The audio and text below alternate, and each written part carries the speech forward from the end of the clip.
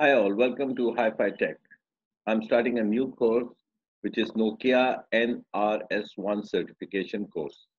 This course is equivalent to CCNA. In this course, I will be going through the Alcatel Lucent. They have two series, 7750SR and 7450ESS. I will discuss this in detail. Then IP addressing, switch network, spanning tree, VLANs. The rest are all courses that belong to CCNA. So MPLS, VLAN, TCP, UDP, introduction to IP routing, all this. So let's start with the series. Nokia has two series. 7750 I will discuss now. It has three chassis types, SR1, 7 and 12. Chassis type means that the number of cards which can be installed. So in SR1 is only one card can be installed, SR7, 7 slots for the card, and SR12 has 12 slots. So let's discuss first the picture you see below is for SR12. It has different card types. Let me discuss them first. The first card is SFCPM. SF means switch fabric, and CPM is control process module. Then we have IOM, input output module, and MDA. I will discuss them more in detail. So CPM is a controlling card, so we always keep a redundant protective card. In case one falls, it will switch to the second one. So there is always two cards for control unit. You can see them here. And their function I will discuss in later. So SFCPM, this is one of the most important architect feature of Nokia 7750 and also for 7450 series ESS is the separation of control function and data function. So Nokia, what they do is they separate the control function of their unit, and also the data function is different. MDA. MDA is known as media dependent adapter. So data function involve in the data function that we have discussed in SFCPM is involve the reception, processing, and forwarding of user application traffic. Data coming in from a remote network like customer or sites ingress through the MDA. Where the data is formatted into internal format. So what MDA do is it takes the customer data and convert it into an internal format that which is then sent to IOM, input output module.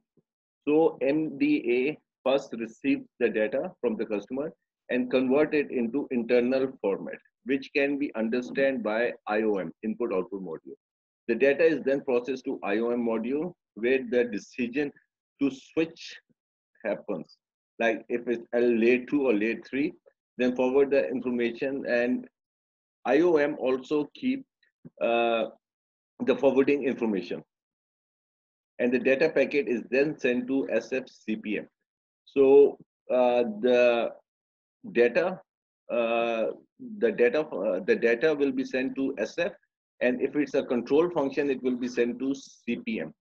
You will see this later on in the diagram. So when the data is coming from MDA to IOM, this is the data coming. It comes to MDA, and from the back plane, it is sent through input output. This is input output module.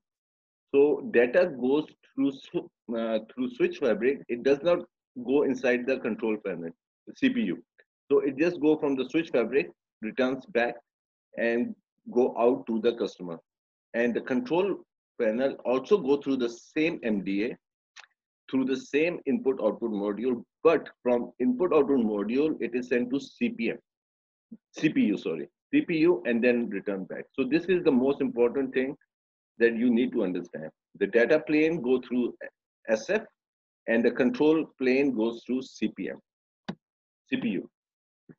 The switch fabric then forward the data to the appropriate IOM, where it is sent to the appropriate ingress MDA.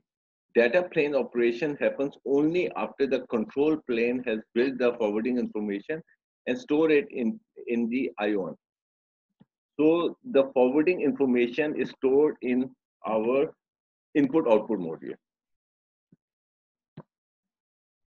The control plane and data plane function uses the same MDA. As you can see, is going through the same MDA, but the control packet process through SFCPM module. That's why they call it SFCPM. SF is for data and CPM is for control module. Data packet are switched from the ingress IOM. So you will see that, so the progress will be MDA, data coming to MDA, then IOM, then if it's data, it will go to switch fabric, and if it's control panel, it will go to CPU.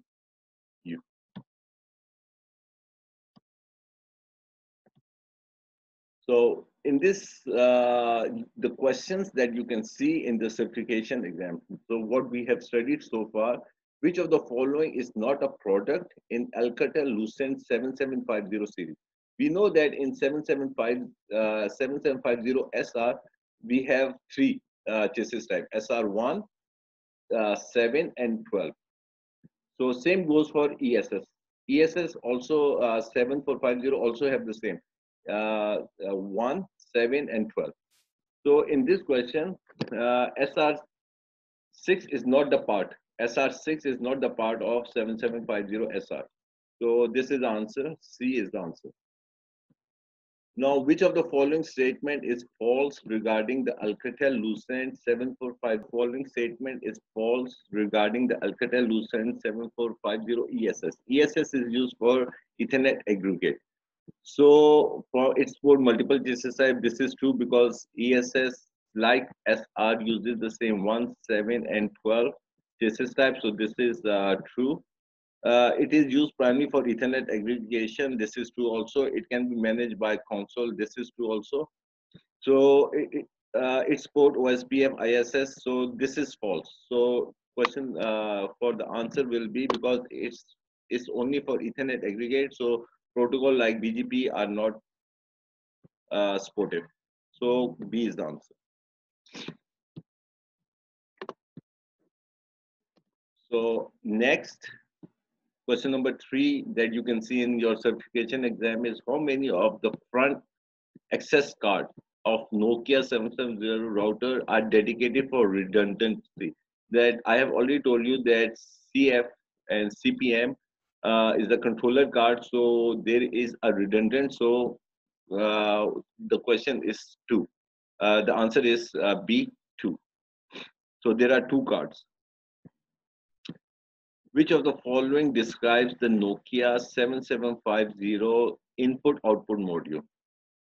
Small optical module available on a variety of formats, contain a CPU for managing the forwarding hardware in the flex fast path, convert traffic from an external standard format to the internal format, contain a CPU that runs a routing protocol software as well as switching fabric.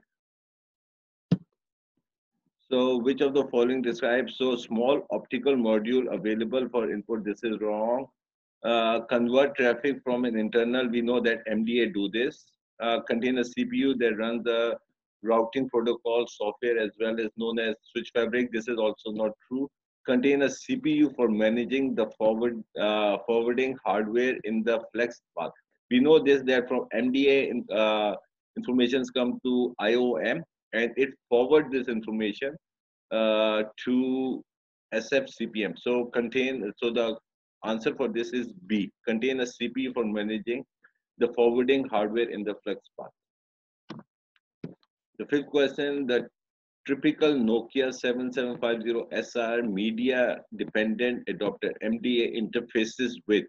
We know that all our customers are connected with MDA, which then transfers, which converts their information into an internal format and forward it to IOM. So this means they are connected with fiber optic cables, because all the customers are connected with fiber optic cable. A small form factory plug-in SFP module contains a CPU unit, the control plane, the fabric tray.